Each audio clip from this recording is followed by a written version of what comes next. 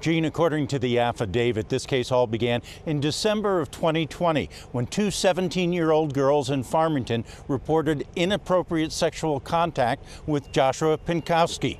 Now, Pinkowski is charged with 4 counts of aggravated felonious sexual assault, 50 counts of manufacturing child sexual abuse images, and 1 count of possession of child sexual abuse image, all of which are Class A felonies. He is also charged with sexual assault, a Class A misdemeanor. Police searched Pinkowski's home in Concord a week ago, confiscating smartphones and a laptop.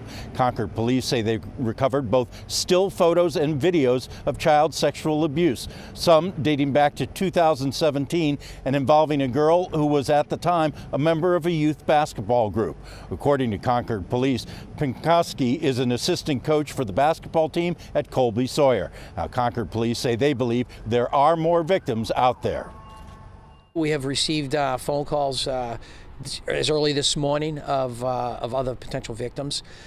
In a case like this, it is not surprising that we'll be receiving calls like that, where other victims may be identified in a situation like this.